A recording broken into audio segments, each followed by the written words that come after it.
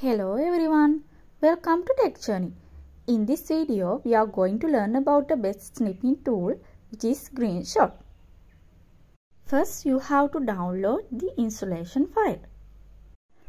I am going to search it on Chrome. You can use any browser you like.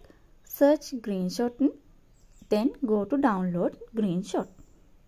Here you can see two versions are available for Windows and Macs. In my case, it's Windows, so I am going to download that. It started to download and takes some time. After finishing downloading, you can click on that. Execution will start. Then it asks in language you prefer to use. By default, it's English. I will keep it as it is. Then click OK. Then you have to check accept agreement here. Then click next. Next again. This is the location it's going to install. Then click next. These are the components going to be installed. Here also I keep those as it is and click next. In here, if you tick this start Greenshot with Windows, it's going to start every time you are going to start window.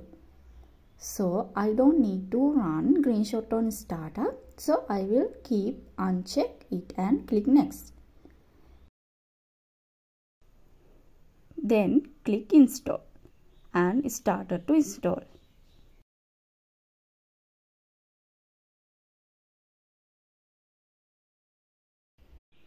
Finally, when you click finish, Greenshot also be started here. You can see there is many options to capture region. Window, full screen, like that. You can capture region like this and you can save it in somewhere else. Then you can set your preferences. Go to preferences. This is general thing. You can set capture notification, magnifier like that. Then we have output tab. Here you can set screenshot saving location.